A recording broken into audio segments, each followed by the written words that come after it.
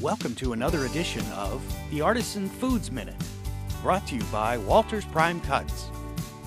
With the upcoming holiday, we are dedicating this entire week to ham. For today's show, I'd like to focus on the difference between a smoked ham and a fresh ham. The term ham generically refers to a hind leg of an animal. Typically in the United States, it is assumed to be from a pig.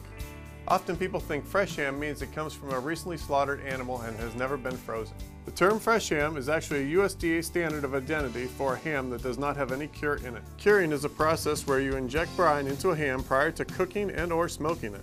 A fresh ham has a grayish look to it compared to a cured ham that has a pinkish appearance. An important thing to remember about a fresh ham is the shelf life is much shorter due to the lack of preservatives. For the Artisan Foods Minute, thank you for watching. I'm Matt Smith and Cook with Pride. If you have a question pertaining to this segment, you can email us from our website, waltersprimecuts.com.